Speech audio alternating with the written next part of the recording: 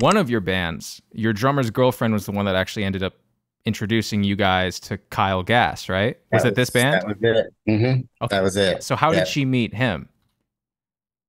How did she meet Yeah, Kyle? yeah, yeah. So she likes like I don't know, it's hard to say. She just meets a lot of people. Like she goes to shows. She's one of those people that really wants to meet the artists and stuff. And so she kind of becomes friends with a lot of these people just by being a cool, she's a great hang. She's super funny. And so her and Kyle kind of hit it off as friends and kept in touch. And so yeah, I can't remember exactly how it happened, but I know that she was sort of waiting around maybe after a show to say hi or something like that, and it's kind of started from there. And then how long did she know him before you guys ended up getting introduced, you and That's a Spiker? good question. I mean, that might have even been like a year or two. And was that he was just coming through Ohio and then she's like, I know this guy is coming to Ohio. You guys should talk to him? When that happened, Kyle was starting Trainwreck with JR Mm-hmm. here in California.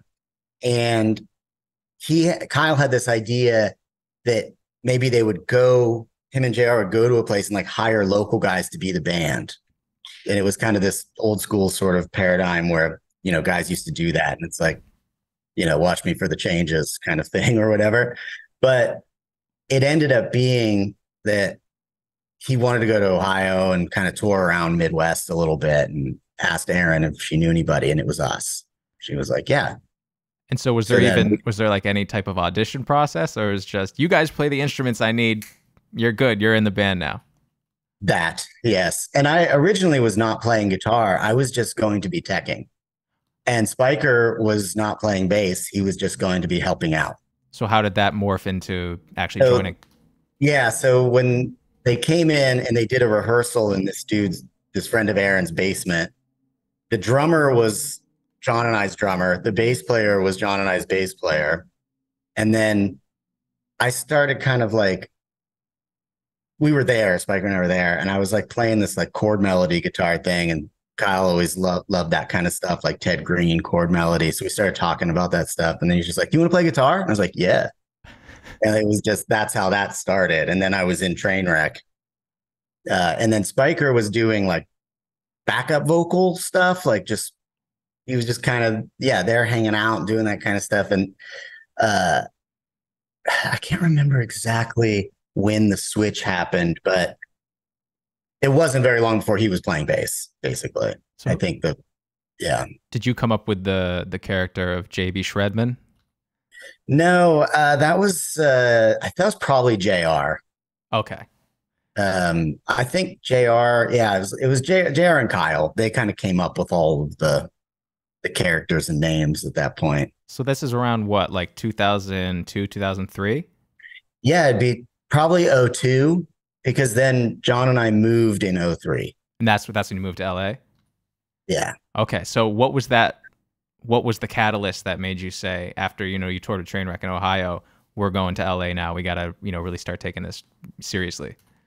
Yeah, basically that was a big part of it, but we had already had that plan. John and I wanted to like we were total like I mean, I don't want to say deadbeats, but like all we wanted to do was play music and we didn't want to work like jobs that weren't music related and we didn't, we wanted to be where it was happening.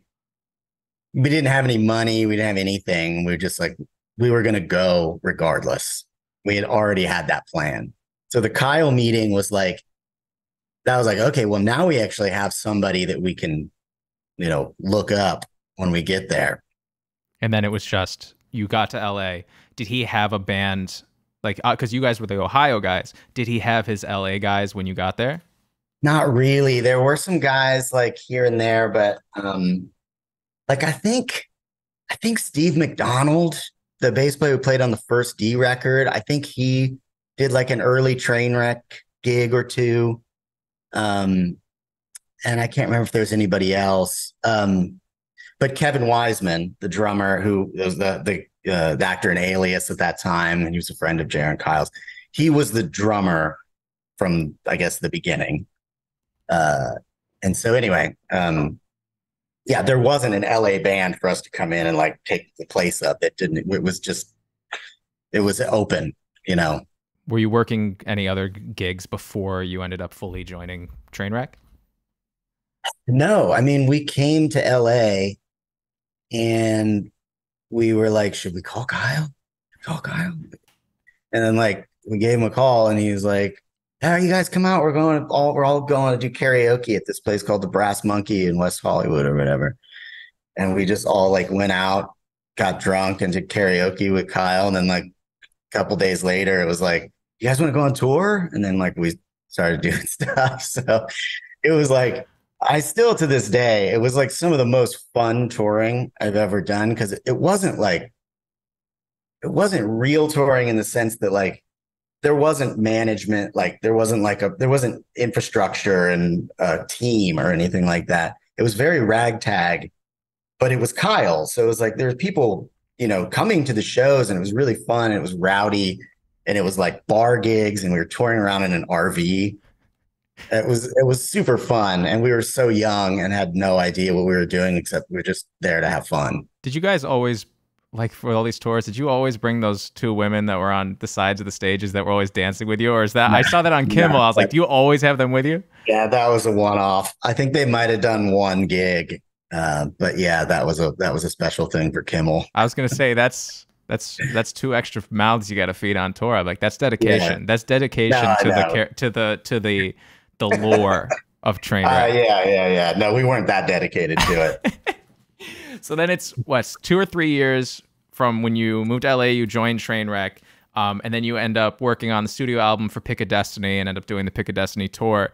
How long after joining Trainwreck did that conversation about you possibly joining Tenacious D for that next album? How long was it before that really started? That first conversation was just, do you guys want to play on the record? And that was, I mean, that probably would have been in '05, and John and I landed in '03. So it was short, you know, shy of 2 years or so of, you know, we had no expectation of that. We had no, like, John and I never like gunned for it or like anything like that. We always knew that there might be some possibility that we would do bigger things based on the fact that we were getting out and touring and playing and we were meeting people and everything. But yeah, it was probably within that 2 years we started hearing things about Pick a Destiny.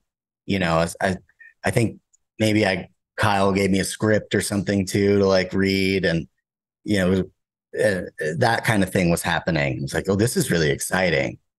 Like, this is cool. Again, no expectations of anything from it. But then, and I don't even remember when or how, but yeah, they just asked us, do you guys want to play on the record? And we were like, yes, definitely. How well did you know like the HBO show and their first album before they asked you to join? To me, the HBO show was like this special thing that like, I felt like it was made for me. Like I was, you know, a teenager in my parents' bedroom on this little like 13-inch tiny TV, and HBO would come on. I'd be staying up too late on a school night and it would be the HBO episodes. And it was the most amazing, hilarious thing I'd ever seen in my life. And I go to school the next day to like ask if my friends saw it, and nobody knew what I was talking about. And I was like, crazy. It's like, no, there's like these two guys, and they're like, it's hard to explain, but it's so funny. So like that was very special to me. Like there only ended up being what, like 3 episodes, I think made, there right? 6. I think there might have been 6. Oh, okay.